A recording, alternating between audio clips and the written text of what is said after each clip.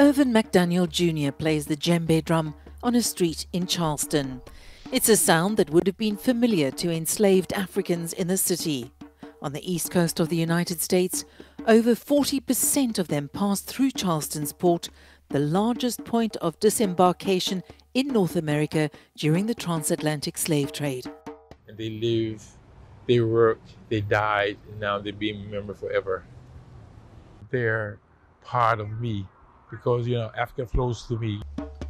He'll be representing one of the people whose remains were uncovered in the city. These hands is sort of celebrating, the ancestors by playing a rhythm and playing a tune. This plaque marks the spot where in 2013, construction workers digging foundations uncovered the unmarked grave of 36 people of African descent.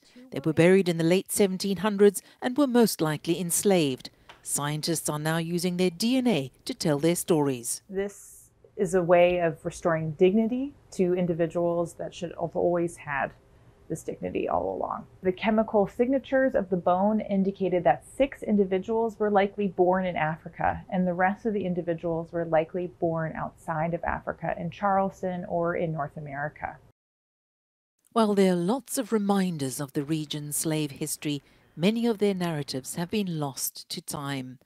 But on this former slave plantation on James Island near Charleston, their stories are being told.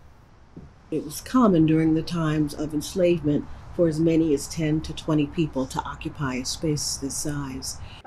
Now, 36 people living in the area, including McDaniel, are serving as models, their hands to be cast in bronze to represent each of the ancestors. They will become part of a memorial fountain at the site in Anson Street. One loving thing about this whole project is they're just family. We are just all family of the 36 ancestors, and that their story is our story.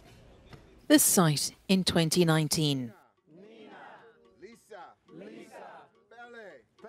The ancestors' remains were reburied during a traditional Yoruba naming ceremony.